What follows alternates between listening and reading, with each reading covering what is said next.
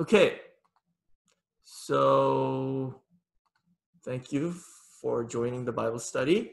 We're going to continue from what we've learned last week. We were learning about how to prepare for the end times, so that'll just be the title again.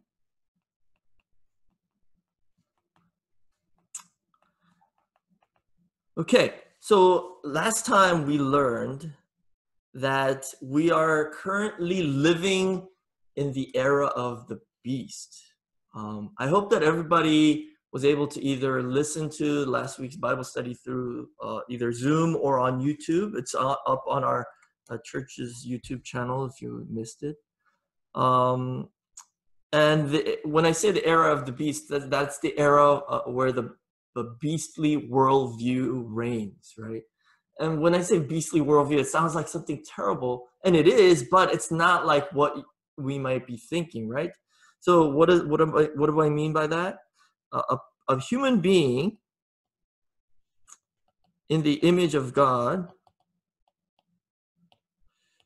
has three parts, right? We have a spirit, we have soul, and we have body, right? But a beast or animals only have soul and body.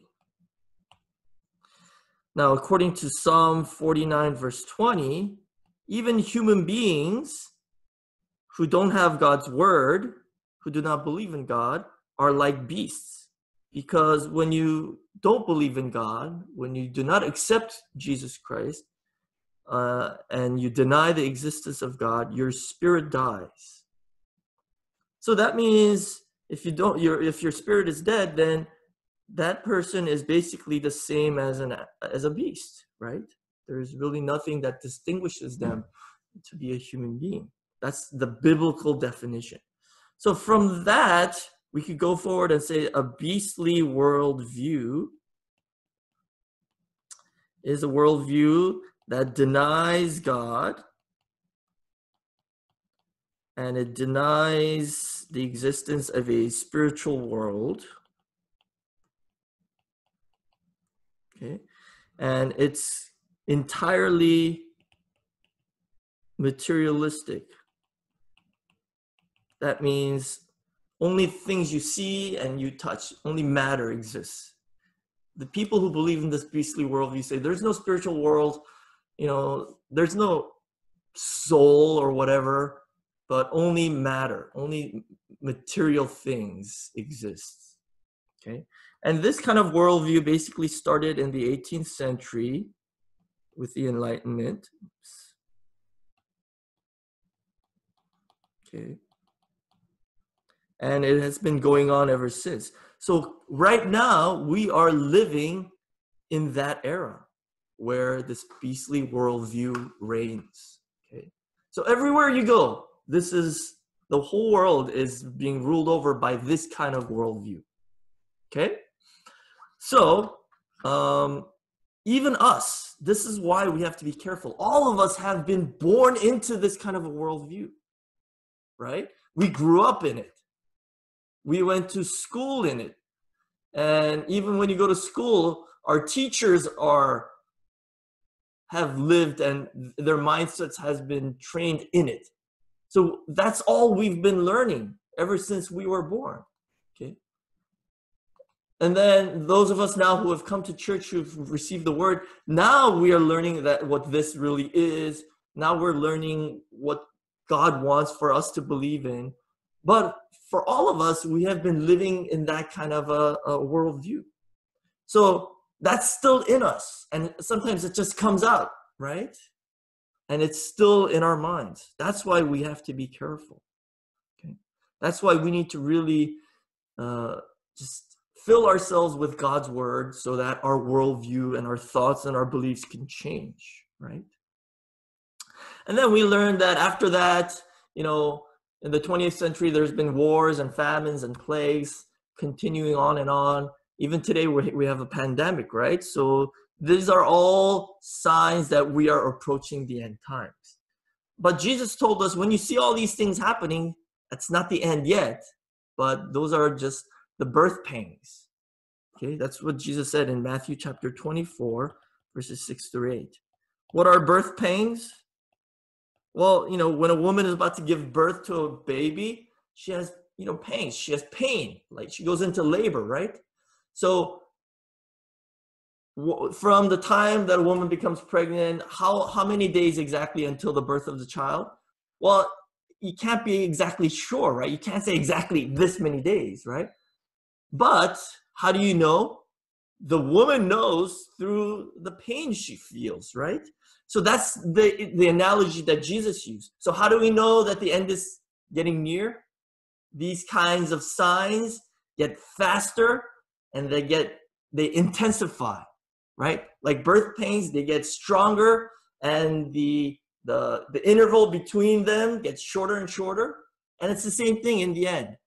Wars, famines, plagues, earthquakes, all these kinds of things, they keep happening, but they get more intense, they get stronger, and they happen in shorter intervals. They happen more often, right? Then you know that you're really getting to close to the end times, right? So we learned last week the first through the fourth seals. Okay, those are like the wars, famines, and plagues, right? And then the beastly worldview. Now the fifth seal is in Revelation chapter 6, verse 9 through 11. Let's just briefly read that. Revelation chapter 6, verses 9 through 11. So when the Lamb broke the fifth seal, I saw underneath the altar the souls of those who had been slain because of the word of God and because of the testimony which they had maintained. And they cried out with a loud voice, saying, "How long, O Lord, holy and true, will you refrain from judging and avenging our blood on those who dwell on the earth?" And there was given to each of them a white robe, and they were told that they should rest for a little while longer until the number of their fellow servants and their brethren who were to be killed, even as they had been, would be completed also. So this is the fifth seal. The fifth seal are the martyrs. So now, I have to tell you this. These seals don't go in chronological order. So sometimes they go back and forth like this, right? So what is this fifth seal talking about? These martyrs are all martyrs, the saints of the Old Testament times. They have died for their faith. And they have been waiting to be vindicated and justified, waiting at the altar in heaven. And then they said, "How long, O Lord?" And that's the point when God says, "Okay, come out. I'm going to give you these white robes, but wait a little longer until the number of the fullness of the martyrs are filled. Then it'll be complete." Okay. So when did this happen? This happened at the cross of Jesus Christ. What happened at the cross? The martyrs were vindicated. In other words, they received their white robes. What does that mean? So white robe signifies, righteousness. So they were justified. They were vindicated. The white robes means that they were vindicated. What were they vindicated for? For their faith. Remember, they died for their faith, right? And what was their faith? These Old Testament saints, their faith was they believed in the promise of the coming of the Messiah. And they died for that faith. Now, when Jesus came and died on the cross and resurrected, their faith was vindicated. Now they could say, "Look, what we believed in was true. It happened. It was fulfilled." That's the moment where they received their white robes. And then God says, "Now here's your white robes. Wait in heaven until the fullness of the martyrs, that number is filled. Then the end will come," right?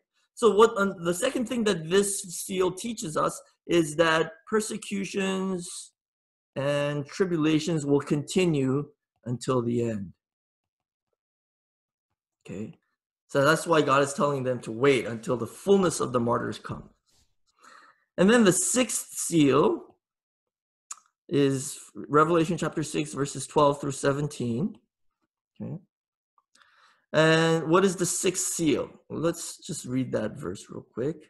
So from verse 12, he broke the sixth seal. There was an earthquake. The sun became dark. The moon became like blood. Stars fell from the earth, from the sky to the earth. And then the sky was split apart. And then the kings and the great men of the earth all hid because they were afraid of the wrath of the Lamb. Okay, that's the sixth seal. So basically, there are a couple of major things going on here. First is earthquake. So what's an earthquake spiritually? In the Bible, there's so many prophecies about earthquakes. And there have been a lot of earthquakes in the 20th century. But this is not just, you have to read this on two levels: the physical, actual earthquakes, but also spiritual earthquakes. So, example is Joel chapter 2, verse 10 says there will be earthquakes. Matthew chapter 24, verse 29 says there will be earthquakes. And Hebrews chapter 12, verses 26 through 27 talks about spiritual earthquakes. So what are earthquakes? Earthquakes is the shaking of things that people thought were stable. Okay. The earth is what we step on, what we live on, right? So the earth is something that everybody thinks is just a stable, solid ground. But when those things start to shake, people get scared, right? I don't know how many of you actually experienced earthquakes. I've experienced a lot of earthquakes in California, and sometimes they're really scary. But the spiritual earthquake is even more scary, where things are shaky, things are uncertain. So there's strife and riots and rebellions, disruption of order and chaos. Those things are all earthquakes. But one important thing is that spiritual earthquake, truth will be shaken. The concept of truth will be shaken. Okay, this should really hit you in the mind right now, because we're living in this era right now. When did truth get shaken? Have you heard of something called postmodernism? So there's the modern era, and then there's the postmodern era. It just means after modernity, right? But one of the characteristics of postmodernity is relativism. What's relativism? Relativism means everything is relative. There's no absolute truth. It is the denial of absolute truth. That's the major earthquake that is going on right now. There is no truth. What you believe in is truth for you. What I believe in is truth for me. What that guy believes in is truth for him. What that woman believes in is truth for her. Everybody has their own truth. There's no absolute truth. That's what postmodern people say. And we're living in that era right now. So there's an earthquake going on spiritually. There is no solid ground. Everything's always moving. Okay? Because there's no truth. But we believe in an absolute truth, right? God's word is the absolute truth. That's our solid footing. We have to build our house on that, right? On the word of God. So let's look at Matthew chapter 7, verse 24. Matthew 7:24 says, "Therefore everyone who hears these words of mine and acts on them may be compared to a wise man who built his house on the rock." See? Everybody who hears Jesus' words and he lives according to them, he or she lives according to them, that person has built their house on a solid rock, and nothing will shake that. Okay? But out there in the world who don't have the word of God, their world is constantly being shaken right now. Okay? Because they don't have a truth, to stand on. Okay? So that's earthquake. Number 2, the sun will be darkened.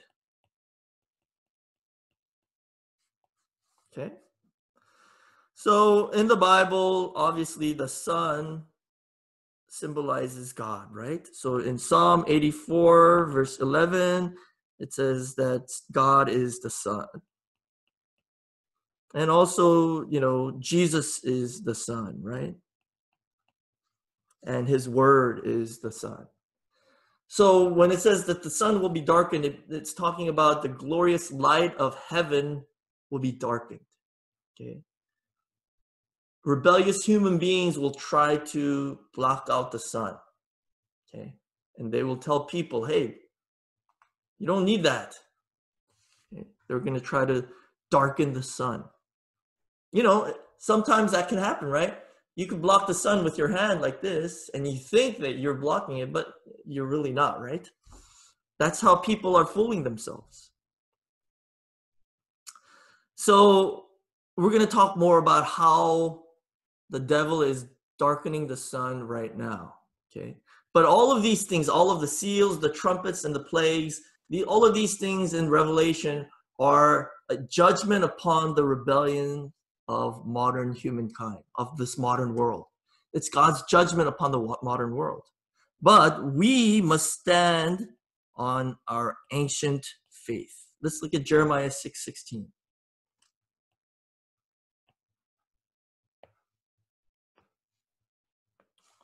So Jeremiah 6:16 says, "Thus says the Lord, stand by the ways and see and ask for the ancient paths where the good way is, and walk in it, and you will find rest for your souls." But they said, "We will not walk in it." See? The good path is the ancient path. And what is that ancient path? That's the path that's in the Bible, that is set out for us in the Word of God. But modern people are saying, no, we don't want to walk in that, right? That's what's going on right now. So we must not take after those kinds of people, right? So how does this modern, fallen, corrupt world do all these things? Okay, how do they do that? We need to know this because we're living in that era right now, right? We're living in the era of the beast. So the point is this: how can we not receive the mark of the beast, which is 666, right? How can we not receive this, but receive the seal of God on our foreheads so that we could stand on Mount Zion with the rest of the 144,000? That's the point, right? That's the key right here. That's what we're trying to do. And in order to do this, our first step to doing this is to expose the works of the devil so that we're not deceived by his lies. Okay? So, in order to expose the works of the devil, we're going to be learning about the three woes. That's in Revelation chapter 8, verse 13. So Revelation chapter 8, verse 13 says, "Then I looked and I heard an eagle flying in mid-heaven, saying with a loud voice, 'Woe, woe, woe to those who dwell on the earth because of the remaining blasts of the trumpet of the three angels who are about to sound.'" So this eagle is flying through the sky, and he said, "Woe, woe, woe." Three woes, right? So it's saying that there will be three woes from now on. What are these three woes? Well, first of all, the three woes are: the first woe equals the fifth trumpet. Remember, there's 7 trumpets, right?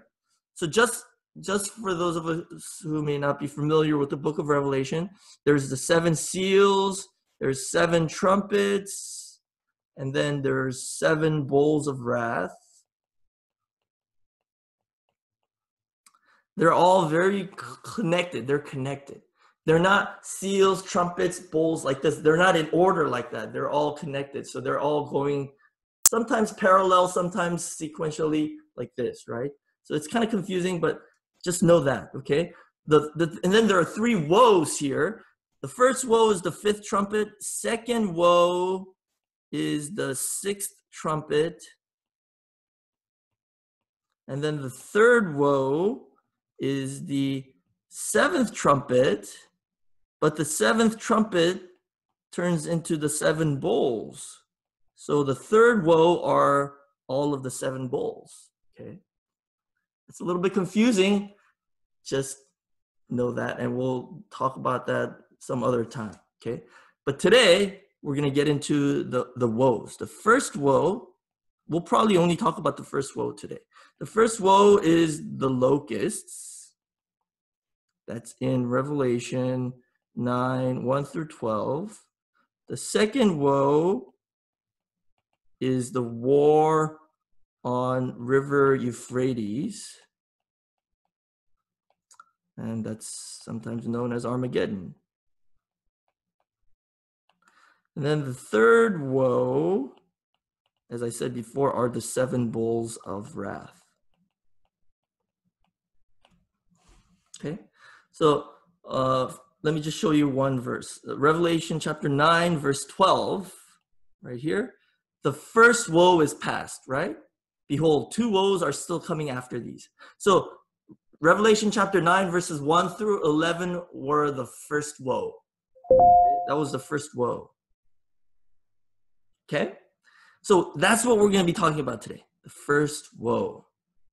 So let's look at that. Let's look at Revelation chapter 9, verses 1 through 4. Then the fifth angel sounded, and I saw a star from heaven which had fallen to the earth, and the key of the bottomless pit was given to him. He opened the bottomless pit, and smoke went up out of the pit, like the smoke of a great furnace, and the sun and the air were darkened by the smoke of the pit. Then out of the smoke came locusts upon the earth, and power was given them as the scorpions of the earth have power. They were told not to hurt the grass of the earth, nor any green thing, nor any tree, but only the men who do not have the seal of God on their foreheads. Okay, so that's the fifth trumpet, which is the first woe. Let me explain what this is. Because if we understand this, then we will understand how the devil is trying to darken the sun and deceive us from not believing in God and leaving Jesus. Okay, so we need to know this. So in this first woe, what happens was the star from heaven fell, and he opened the bottomless pit, and smoke came out. Okay, smoke from the bottomless pit. Okay, and then what did the smoke do? It darkened the sun and the air. Okay, so what is this smoke from the bottomless pit? Okay, if you look in the History of Redemption series books, especially book 5, the 3 major sins of Babylon, basically, I think, remember in Revelation, the fallen world is called Babylon, right? In Revelation chapter 18. So the 3 major sins of Babylon are basically the 3 major sins of the world. And what are they? Idolatry, pride, and sexual immorality. Okay? So basically, all the sins of this world can be categorized into these 3 broad categories. Now here, smoke is pride. Why? Because smoke goes up, right? Like this, like human pride. So the star that fell from heaven, again in Isaiah 14, verses 12 through 13, it talks about the morning star that fell. And, you know, that morning star is known as Lucifer, who according to Christian, you know, I guess legend or what have you, became Satan, right? Well, a star fell from heaven. What did that star do? Open the bottomless pit and let the smoke out. He let human pride out. And it's basically human pride that made us rebel against God. This morning star that fell, what was its objective? To be equal with God. And that's basically the objective of human pride as well. To be equal with God. To be God. That's the objective of human pride. So that smoke comes up and it darkens the sun and the air. Okay? So, like smoke, when it goes up, it darkens, it forms a cloud and it darkens the sun, right? Like that, human pride will prevent the word of God from coming into our hearts. It will block our ears from hearing God's word. And then it also darkened the air, right? Pride will prevent you from praying. Because why is air prayer? Because prayer is spiritual breathing. So if we don't pray, we're going to die spiritually. Our spirits will die. So we need to pray. Praying is our spiritual breathing. That's why God said, pray at all times. Pray constantly, just like breathing. Okay.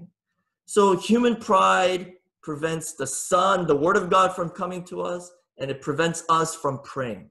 Okay. It darkens the air, right? When smoke comes up, you can't breathe, right? You cough, you can't breathe, right? That's how this is going to happen. Now, but more specifically, how does the devil do this? Our senior pastor said, through flattery and lies. And when I first heard this, I was like, what? How? Flattery and lies? How does that prevent us from getting the word and not praying? Okay. Flattery and lies. So some verses, Job 32:22, Proverbs chapter 29, verse 5, Proverbs 26:28. This all talks about flattery.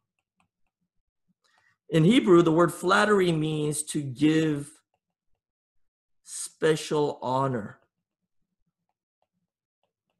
But when it's used in a negative sense, to give false honor. That's flattery. Flattery is like giving false honors to someone who doesn't deserve it. And what's the purpose of flattery? To get that person to like you or to do something for you, whatever. You're trying to use that person by flattering them, right? So giving false honor, okay? And that's a lie, right? This is what the devil uses to trick mankind. It lets out the human pride, and that basically cuts us off from the word of God and from prayer. So as a specific example, let's look at how the serpent did this to Adam and Eve. See, the serpent used flattery, right? And lies. Basically, the serpent said, you don't need God. You're good enough. See, God doesn't want you to eat from that tree because he doesn't want you to be just like him. See, that's flattery, right? And that's a lie. And Adam fell for it. And that's why he fell and he was kicked out of the Garden of Eden, right? And the devil is doing the same thing in modern times. What happened? Well, basically, he said to human beings, look how smart you guys are. You guys made all these things. You don't need God. All you need is reason. All you need is your intellect. And you could live without God. You could get salvation without God. You could make utopia without God. You just need to work together. Use your brain, because you guys have a great brain. And human beings fell for that, in the 18th century. And that's what's going on right now, even today. That's how the devil tricked human beings from leaving God. And that pride, when it comes out, it darkens the sun and the air. So a proud person leaves God and they don't pray because they're all they need. When you're so proud, you yourself, you're the only one that's needed, right? So the devil lied to human beings and flattered them and tricked them into thinking that I'm God. I don't need anyone else above me. I could make utopia with my own strength. Okay. Basically, that's the smoke, right? Basically, we have some young people here. Basically, the devil blew smoke up our butts and we fell for it. Okay. All right, so let's look at Ephesians chapter 4, verse 14 through 15. Ephesians chapter 4, verses 14 and 15. So as a result, we are no longer to be children, tossed here and there by waves and carried about by every wind of doctrine, by the trickery of men, by craftiness and deceitful scheming. But speaking the truth in love, we are to grow up in all aspects into him who is the head, even Christ. See? Don't be spiritual children tossed here and there by waves and carried about by every wind of doctrine, by the trickery of men, by craftiness and deceitful scheming. These are all things that are out there right now, all kinds of philosophies and views and what have you. They're just trying to trick you into turning away from God. Okay? That's what the smoke did. Okay, smoke. And then what happened? From the smoke, out of the smoke, came locusts. Okay? Out of the smoke came locusts. So what are locusts? In the 10 plagues in Egypt before the Exodus, one of the plagues was the plague of locusts, right? And what did the locusts do? The locusts came and ate up all the produce, all green stuff, all the fruits, all the grains, so that there was no more food left in all of Egypt. And it brought about a famine, right? But the strange thing about the locusts here in Revelation chapter 9, verse 4 is this. Look what it says in verse 4. They were told, they are the locusts, they were told not to hurt the grass of the earth, nor any green thing, nor any tree, but only the men who do not have the seal of God on their foreheads. What kind of locusts don't hurt the grass or the green thing or the tree? That's the only thing that they eat. So this is the clue to tell us that this is not regular locusts, but these are spiritual locusts. Okay? So, since physical locusts eat up all the fruits and the grains, what do spiritual locusts do? Spiritual locusts eat spiritual fruits. Like the 9 fruits of the Holy Spirit in Galatians 5:22, the fruits of repentance, fruits of righteousness, fruits of faith, fruits of the word, fruits of love, etc., etc. Locusts eat up all of those fruits that we have built up in our lifetime through living a life of faith, right? When locusts come in, they eat it all up. It's all gone. Okay? And where did the locusts come from? Came from the smoke, right? That's pride. So out of pride comes locusts, and it's going to eat up all of our spiritual fruits that we have built up until today. And we're going to have none left. Okay? So let's look at Joel chapter 2, verses 9 through 10. Joel chapter 2, verses 9 through 10. Here we go. So they here are locusts. Okay, if you read the entire chapter, this is talking about locusts, right? They rush on the city. They run on the wall. They climb into the houses. They enter through the windows like a thief. Before them, the earth quakes, the heavens tremble, the sun and moon grow dark, and the stars lose their brightness. See, this is exactly how Revelation describes it, right? Before the locusts come, what happened? Earthquakes. And then the sun and the moon grow dark, right? Because of the smoke. And then the locusts come in through your windows like a thief. They don't come through the door, come through your windows. Okay? Like a thief, right? That window gets opened by the smoke. Okay? So we need to be vigilant in guarding against these things. So these locusts could only harm those who don't have the seal of God on their foreheads. In other words, what do these locusts eat? They eat away at our faith. They eat away at our faith in God. But those of us who have the seal of God will be protected. That's why we need to receive the seal of God. And then the locusts, what power are they given? They were given the power to torment like scorpions, but they cannot kill. They only torment for 5 months. They can't kill. Okay? That's what God said. So when you hear this, immediately what comes to mind is Job, right? Job. Remember in the Old Testament, Job? Satan wanted to test Job. So God said, okay, you could test him, but don't kill him. He said it twice like this, right? And what happened to Job, though? He was tested, but he passed the test. He did not curse God. He did not fall away from God. So Job's test is like the scorpion. It's like the torment of scorpion from the locusts. Okay. So let's look at Job chapter 2, verses 4 through 6. So Satan answered the Lord and said, skin for skin, yes, all that a man has, he will give for his life. However, put forth your hand now and touch his bone and his flesh. He will curse you to your face. And so in verse 6, God says, so the Lord said to Satan, behold, he is in your power, only spare his life. See, God gave Satan the permission to do this. So in the end, God enables the star to open the bottomless pit. He lets the smoke come up. He lets the locusts come out. He lets them torment the people, but he does not let them kill. And why does he do this? Two things. Okay. If you are chosen like Job, you will endure through this. Your faith will get stronger, but you will keep your faith until the end and you will pass. But if you're not, what will happen? Let's look at Revelation chapter 9, verses 20 and 21. So these people went through these plagues, right? These torment. The rest of mankind who were not killed by these plagues did not repent of the works of their hands, so as not to worship demons and the idols of gold and of silver and of brass and of stone and of wood, which can neither see nor hear nor walk.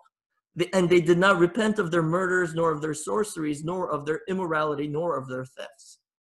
The second thing will happen is these really hardened people, they will be tormented by these plagues, and yet they will still not repent. And eventually they will be judged. Okay? So these two things will happen. So we're going to be receiving these kinds of things too. But if we are chosen by God, if we have the seal of God, we will be like Job. We will not turn away from God, but we will be able to keep the faith until the end. Okay? So that's why we need to be prepared. Okay? So let's look at the appearance of these locusts.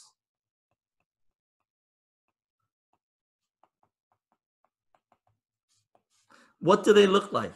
So this is in Revelation chapter 9, verses 5 and the following. So verse 5 says, and they were not permitted to kill anyone, right? But to torment for 5 months. Let's look at verse 7. Look at verse 7 here. The appearance of the locusts, and there's a lot here, is like horses prepared for battle. On their heads appeared to be crowns like gold. Their faces were like faces of men. They had hair like the hair of women. Their teeth were like the teeth of lions. They had breastplates like breastplates of iron. And the sound of the wings was like the sound of chariots of many horses rushing to battle. They have tails like scorpions and stings. And in their tail is a power to hurt men for 5 months. So what do all these things mean? These things that are in Revelation chapter 9, verses 7 through 10. Let's look at them one by one, okay?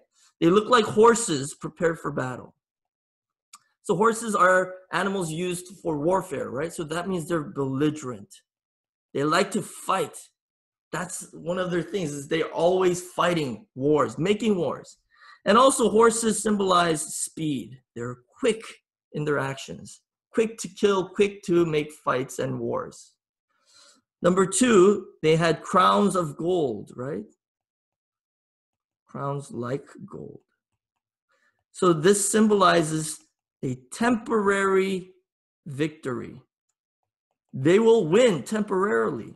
Crown is given to those who are victorious, right? Those who conquer. So they will conquer and they will win temporarily. Okay? So they have conquered the world right now. So they're wearing this crown of gold. But it's not forever. There will come a time when Christ returns and he will take over and he will judge them. Okay? But this is temporary. And then number 3, they had faces of men, right?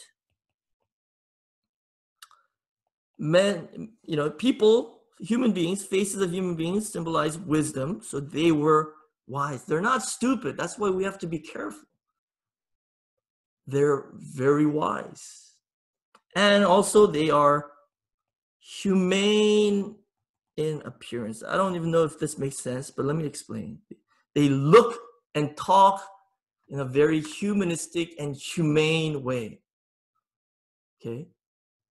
That's why it's so easy to fall and to be deceived, because they sound like they're good, they're humane. Okay? And they seem to be just in their actions, in their dealings, in their speech. That's why it's so easy to be deceived. So we must not fall for that. Okay? Number 4, they had hair like women. So this is, the hair of women is their beauty, right? So in that sense, it means that they're very alluring and enticing. Okay? The temptation that they bring, it's very alluring. For example, their philosophy may be very logical, and their logic will be very tight. And in that sense, it will be very alluring. Whereas it may seem like the Word of God is not so. Okay? That's why we have to be wise about this. And then number 5, they had the teeth of lions. This symbolizes their ruthlessness in devouring human souls. It's devouring human souls. Okay, let's go to 1 Peter chapter 5, verse 8. 1 Peter chapter 5, verse 8. Be of sober spirit, be on the alert. Your adversary, the devil, prowls around like a roaring lion, seeking someone to devour. See? So they had teeth like lions, even though they look very good and humane and just and very alluring and tempting outwardly. When you get close to them, their teeth come out, and it's like a lion's teeth. They're ready to devour you. Okay. Number 6, they had breastplates of iron. This symbolizes their powerful ability to conquer.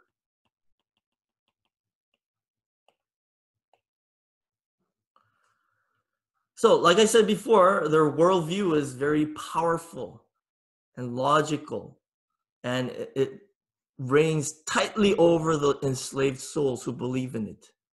Okay, these breastplates of iron remind us of like what the Roman soldiers would have worn, right? They're very powerful, and they ruled over the world. They had an empire, right? And number 7, it says that their power is in their tails.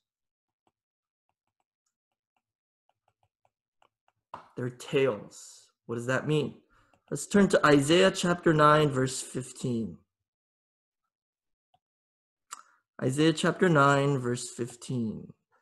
So the head is the elder and honorable man, and the prophet who teaches falsehood is the tail.